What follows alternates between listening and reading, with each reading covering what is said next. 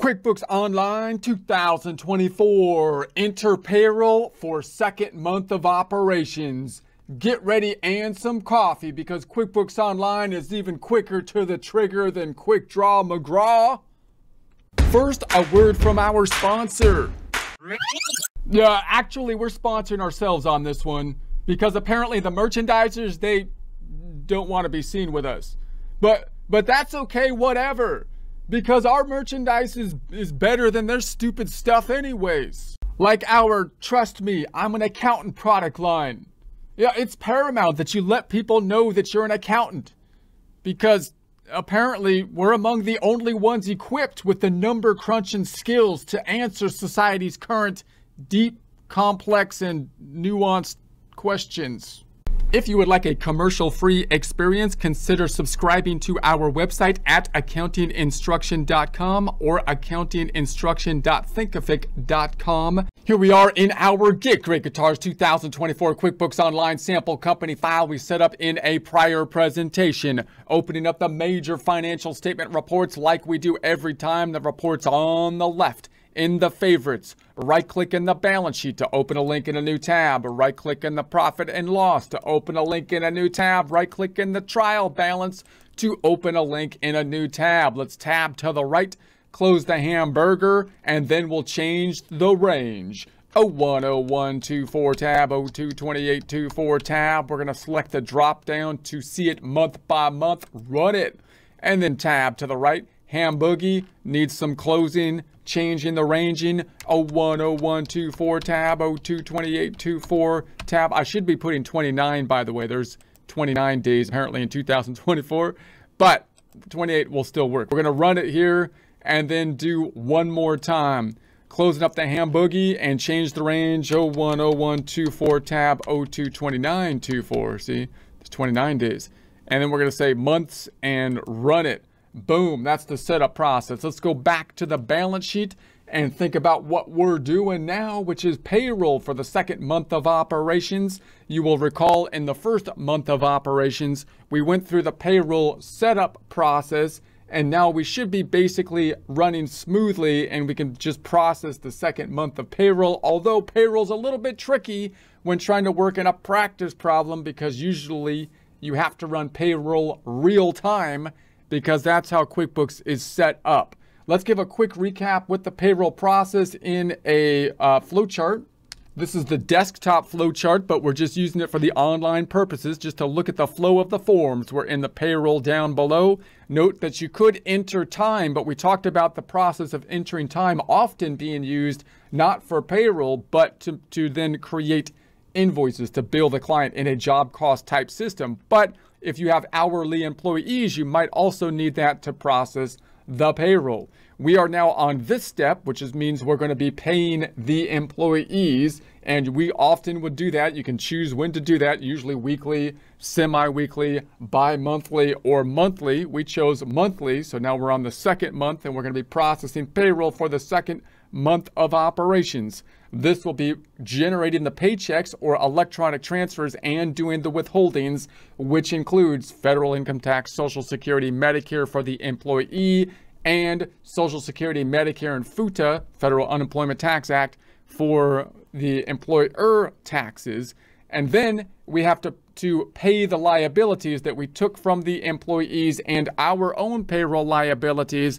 And then we also have to process informational forms to prove that we've done what we're supposed to do to the government. That includes the Form 941 quarterly filings, 940 end of year filings, W-2s and W-3s at the end of the year. Let's go back on over and go to the first tab here. And you'll see that if you have payroll on, then you're going to have payroll on the left-hand side, recalling that payroll is one of those things. You want to think about how you're going to do it pretty in-depthly before you just dive into payroll. It's not one of those things you want to tinker with. It's one of the things you want to get right the first time, typically, because fixing it is kind of problematic. It's like trying to put a door in a doorway and you cut the door too short. That's not the way. Now you have to glue the door back together or something. That's not the way you want to do it. So note that you can also do payroll outside with an external payroll provider, possibly, in which case you wouldn't have to be processing all the payroll internally, possibly being able to then run your QuickBooks system more on a cached-based system even, while the human resources and payroll are done by a third party, as long as you can also work with a accountant and bookkeeper that can do adjusting entries as needed for whatever is needed as the end of the year comes, such as for taxes and possibly external reporting. So just if you do payroll in QuickBooks, you're still gonna have to pay for it because you need the payroll processing. You could try to do it by hand, but I don't recommend it even if you only have a few employees, because it's getting quite tedious, and the employees, frankly, are the most likely people to sue you or something if something goes wrong. So you don't really want to mess up the payroll. You want to pay your taxes and whatnot for payroll, even more so than your income taxes, because if you don't, the government can argue that you not only didn't pay your taxes, but you stole the money from your employees because you were forced to take the money from the employees in the form of withholdings and then didn't pay their taxes. So in any case, we're in the payroll on the left. We've set it up already. We've got the overview tab on the first tab, and then we could go to the employees tab on the second tab. Here's our 2 employees. Let's just go ahead and run the payroll. Run it, and we'll go through the process. So last time we did it for January. I'm looking for February. So I'm going to go for the period of February 1st to the 29th.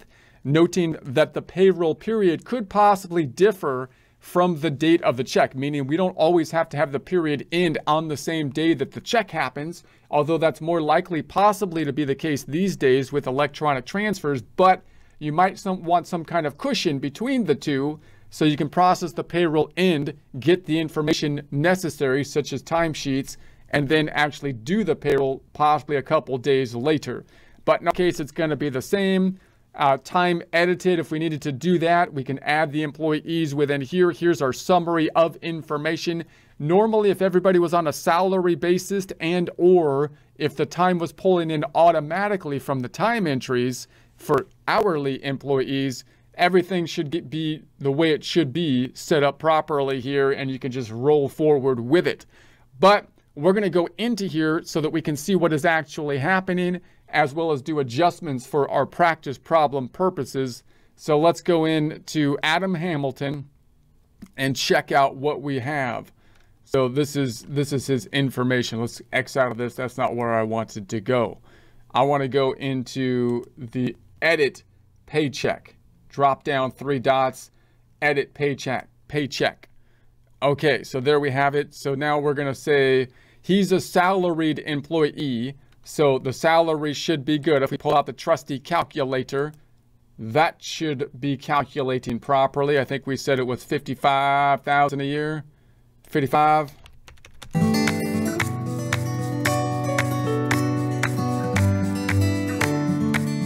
Divided by 12. That's that much per month. Notice we also have the year-to-date numbers. And then we're looking at the mandatory withholdings, noting that this should be populating automatically now. The Social Security and Medicare are basically flat taxes. They won't even let you change those, right? 4583.33 times 0.062, Social Security, and then the 4583.33 times 0.0145, there's the Medicare. The federal income tax is pulling in from the information we got from the W-4, possibly filled out by the employee if we were able to email that information to them. This is a more complicated calculation because it's based on the individual income tax, and that's going to be a mess, which we cannot get exact. And so that is what it is. Now, I'm going to just make up this number here to tie into our worksheet. So I'm going to make it be 683.97. I want this to tie into what is on our practice problem for the bank reconciliations.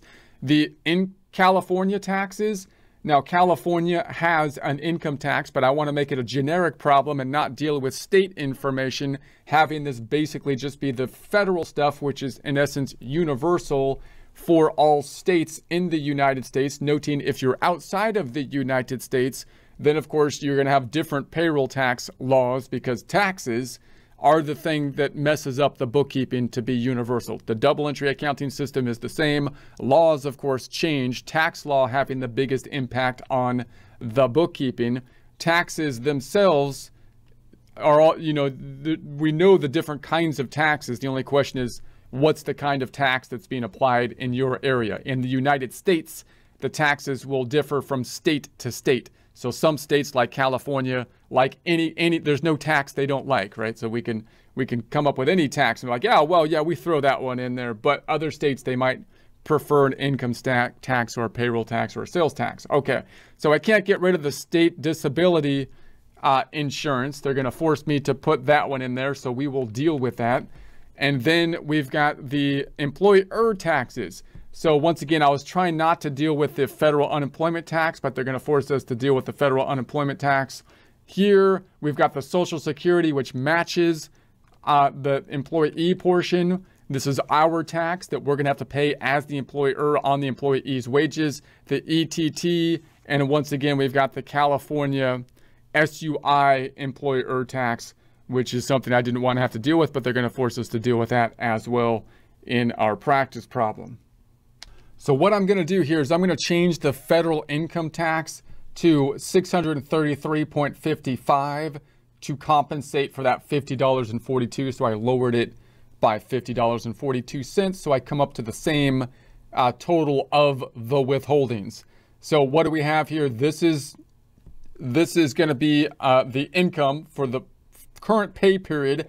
These are the year-to-date numbers. This is what we're taking out of the employee's paycheck because the government made us do it. These are basically the mandatory withholdings. The government would say it's for their own good. It's for their own good. It's like, whatever, for their own good. You go and you take their money. Don't make me do it, for crying out loud. If we subtract the two, then we get the paycheck that would actually be going out to them. And the government's like, they're too stupid to pay their own taxes. You have to do it for them. It's like, whatever. I hire smart people. I don't need, they can deal with their own thing. They deal with their own taxes, you jerk. Anyway, government. There's the year-to-date numbers. So if we take this number minus the total, that's going to be what has been received on a year-to-date basis. Now, in practice, we might have other types of withholdings, which would be voluntary types of withholdings, like obviously health insurance and 401k plans and whatnot. But we have a whole nother course or section that dives deeper into payroll if you want to dive into some more weeds that are there. And then on the employer side, this is going to be our portion of the taxes, which is simply going to increase the liability for what we owe. And this will be the actual payroll taxes. So when you think about payroll taxes, note that these are the payroll taxes to us, the employer.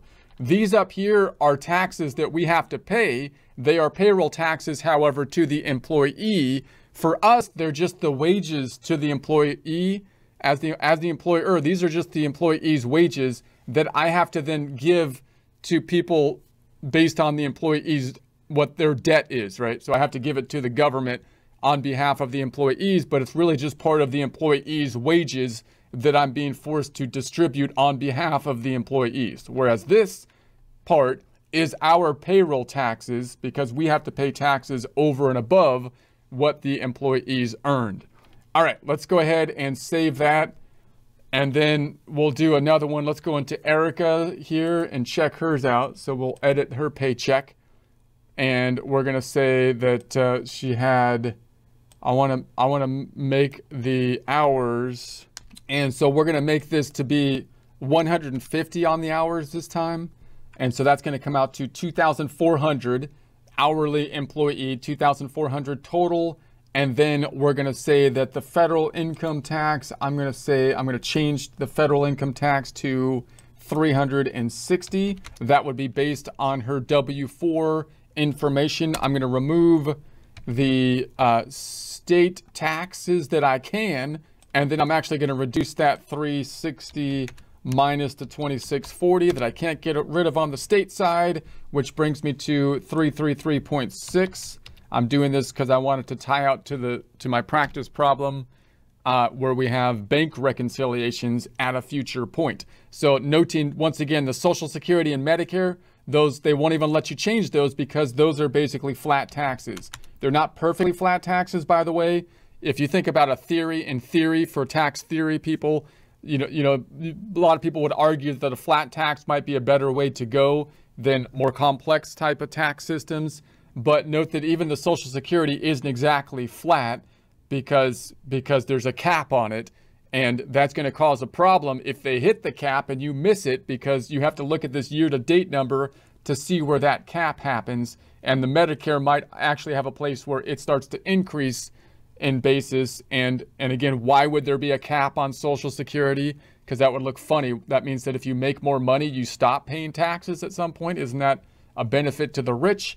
And you could say, well, the thing with Social Security is that it kind of acts like, we kind of think of Social Security as a retirement plan these days instead of a safety net program, which is one reason the tax is so high right now. So if it's a retirement plan that we're all forced to pay into instead of like saving for our own retirement, then you would think the more money you put into it, the more money you would get back from it when you get the benefits at retirement.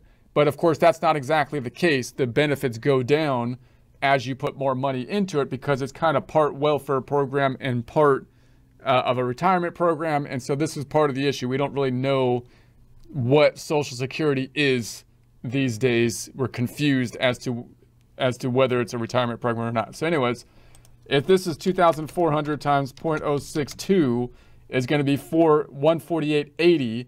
And then this one's going to be 2,400 times 0.0145, and that's going to be 34.80.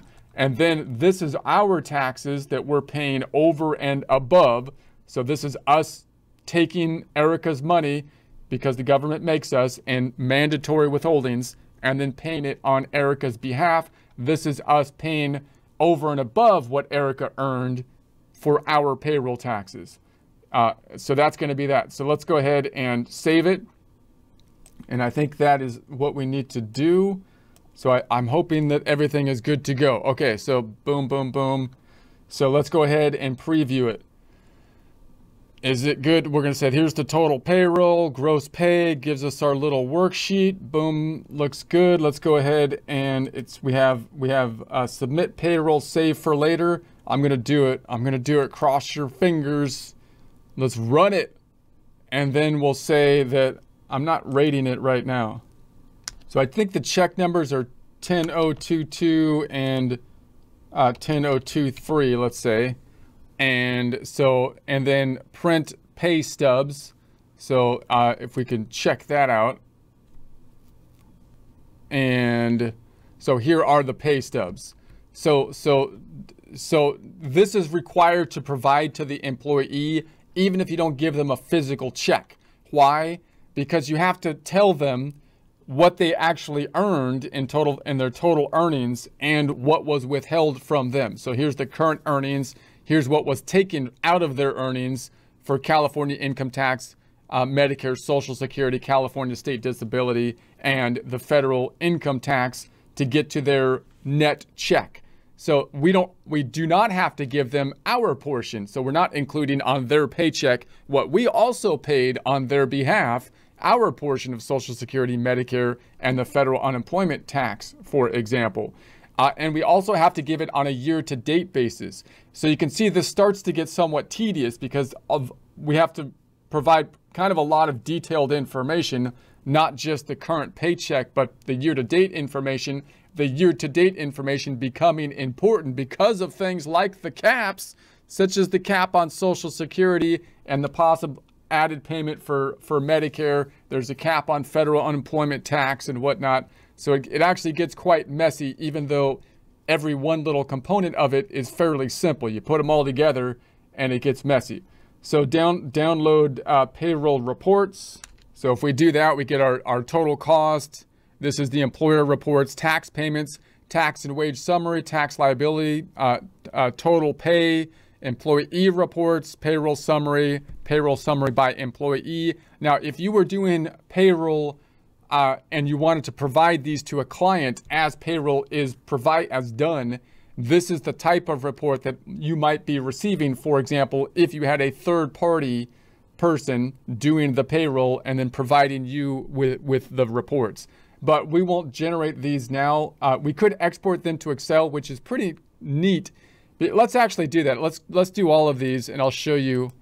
I'll do these employee detail. Let's just do all of them and export it to Excel. And that's pretty neat because then you get all the payroll reports basically in one place. But you also have a whole lot of payroll reports internally within QuickBooks as well.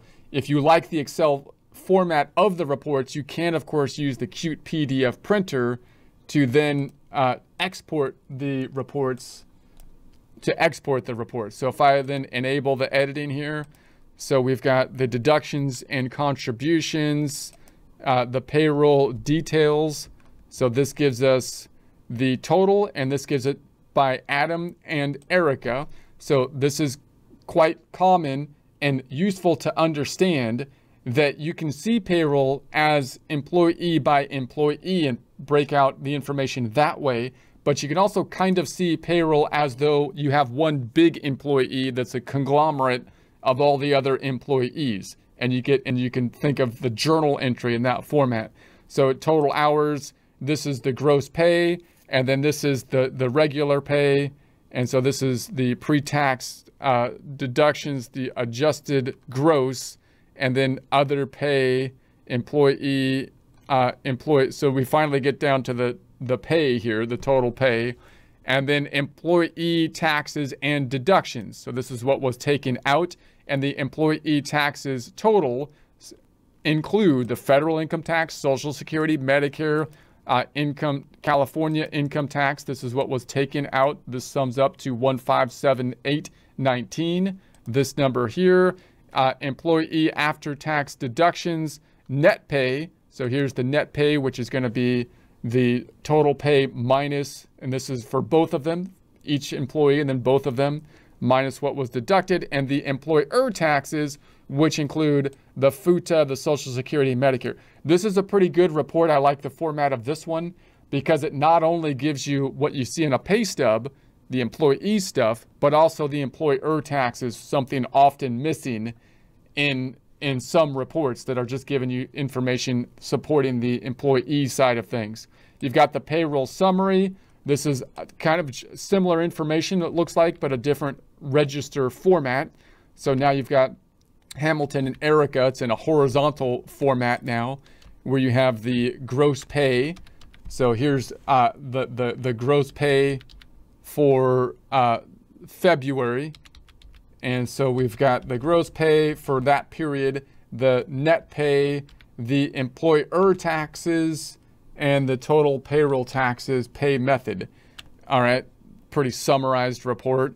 This is tax payments. We don't have any tax payments as of yet. We've just withheld them. We haven't paid them yet. And this is the paycheck wages subtotal, and then this is the employer taxes. So this is the employer taxes that were taken out. So it's kind of a summary report. This is in a payroll tax and wage. So here's the total wages again, and it doesn't give it by employee this time, but rather gives us simply the total wages for the different types of taxes for California PIT, California, federal income taxes. So that gives us the total wages, the taxable wages, the tax amount, and the tax percent. Now this becomes important because when you think about your W-2, the total wage box might be different. There's 3 total wage boxes if you think about your W-2. One for each type of tax, basically, because you have your wages for your federal income tax, which might be different than your Social Security wages because you might have hit the cap, which could be different for like Medicare wages and so on. So then this is going to be your tax liabilities. So this is what we owe as of now, broken out by the different things that we owe. These are the forms that we're going to be paying with. and the total pay. So here's just a summary of the total pay and the employee detail. So you can see there's a lot of detailed information in here, whereas note that if payroll wasn't so complex, if we didn't have all these laws related to payroll, what would payroll look like? It would look like basically plus button, enter an expense form, right? We would just shake hands and say, I'm just going to pay you just like any other vendor. As of the end of the week, we'd wait till it comes through the bank feeds and we'll just call it wages expense. That's what payroll should be if it wasn't for all the regulations. But now it's complicated to the point where you have to have a whole separate added pay to deal with the complications of payroll and possibly hire a whole extra payroll processor to deal with the payroll. So it's pretty interesting area. Any case, so now let's go to our balance sheet and run it, and we can see that in here what has happened thus far. We've got then the check. We should have these two checks in here. Let's go into the checking account and payroll checks. We should have the checks. I think I have to bring it up to the 29th. Hold on a second. Bring it up a day. There's 29 days in February 2024. Looking forward to that extra day. So here's our payroll checks. Boom, boom. If we drill down on them, it's not going to take us to that payroll data input, but rather, actually, they won't even let us drill down on the check because they're payroll checks. Okay, let's go back. And the other side's going to go to the expense generally. We're going to run it. I need to bring it up a day to the 29. Let's go down and say that we have then the wages. So here's the wages going into that.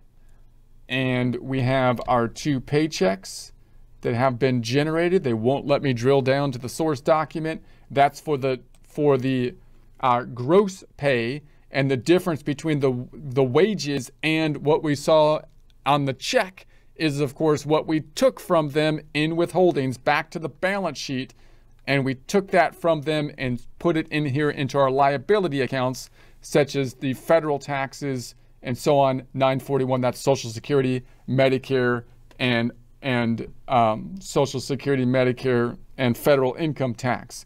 So we took that money from them and we owe it to the government. You can see why you get in trouble if you don't pay these taxes, because now the government says you not only didn't pay your taxes, you stole that money from the employees and didn't pay the taxes on their behalf like you're supposed to. And it's like, well, I have cash flow problems and I can't pay the taxes, but you made me withhold the taxes. I didn't want to withhold the, right? And you get into a messy situation. So you don't want to do that with payroll taxes. You want to pay the payroll taxes and not get in trouble with those, because then then everything gets messy.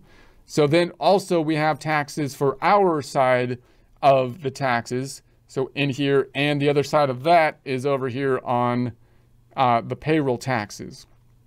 So payroll taxes here, these are just our portion of the taxes, our portion of Social Security, Medicare, and the federal unemployment tax, FUTA.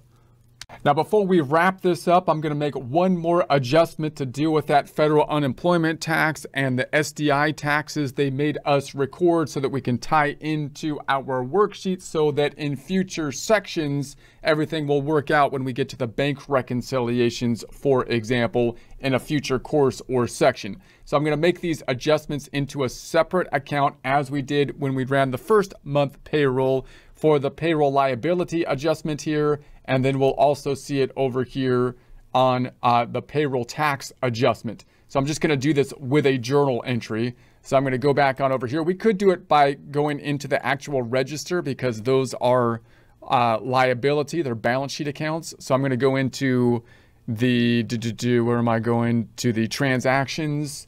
And then in the chart of accounts, I can pick either one of those account, or no, I have to pick the liability account. So the payroll adjustment liability account is what I am looking for.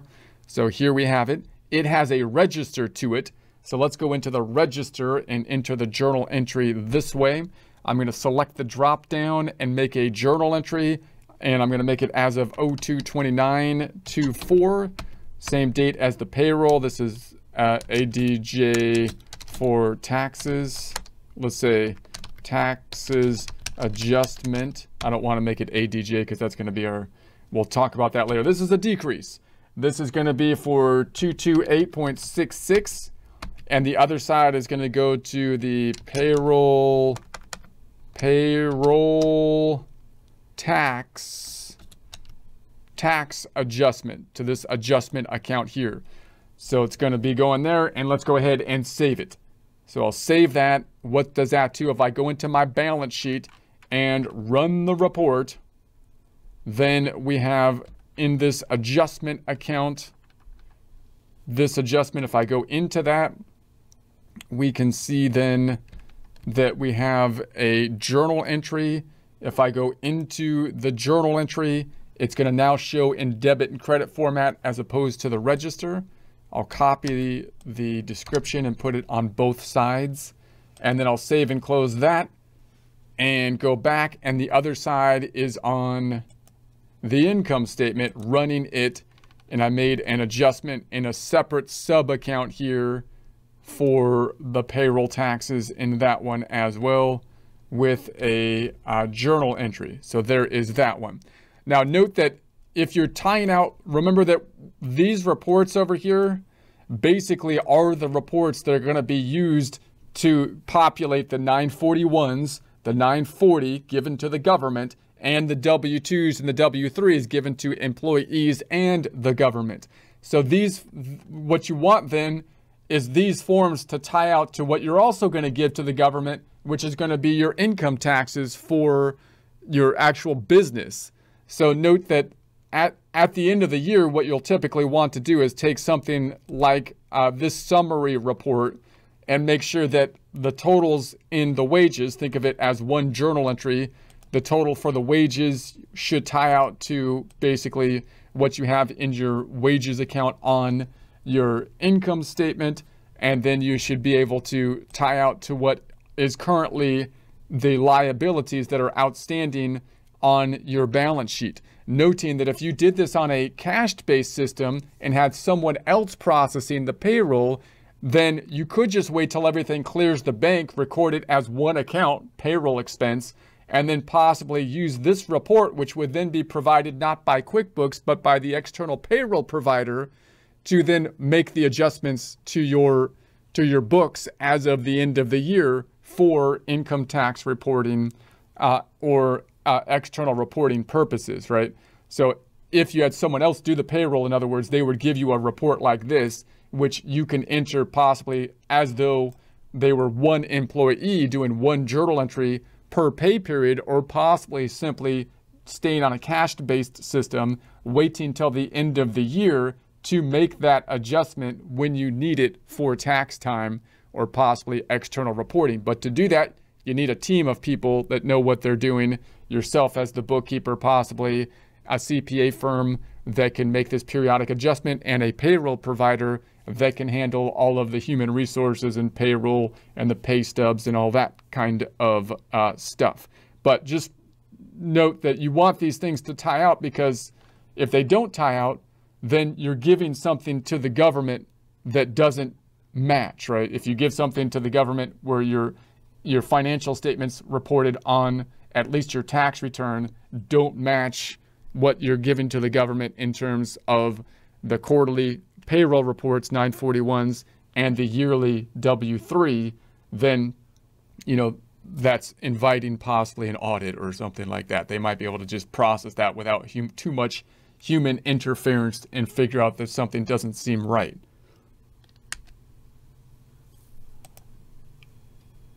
So this is where we stand now on the balance sheet. So here's where we are on the balance sheet. Here is the income statement. Let's run that one. And then we'll take a look at the trial balance. Remember, in the trial balance is the balance sheet on top of the income statement. If your numbers tie out to these numbers, great. If not, try changing the date. See if it's a date range issue. If it's a paycheck issue, then you'll actually have to void the paycheck and process it again, right? We've got the assets, liabilities, equity, income, and expense. So the assets are starting from the checking account and going down to the machinery and equipment. That's what the company has. The liabilities are people third party that have claim to the value of those assets, starting at accounts payable, going down through the payroll liabilities to unearned revenue, most of them being credit balances. And then we have our claim to the assets in the form of the balance sheet accounts of owner's investment, similar to the common stock if it were a corporation, and owner's equity, similar to retained earnings if a corporation, and then the income statement, starting with the income as credits minus the expenses as debits, which would give us net income that would roll into the owner's equity or retained earnings if it was a corporation. And QuickBooks does that automatically on a year-by-year basis. So if I go from 1010125 to 010125 and run it, you can see that it's basically rolled in here to owner's equity, the equivalent of retained earnings for a sole proprietor.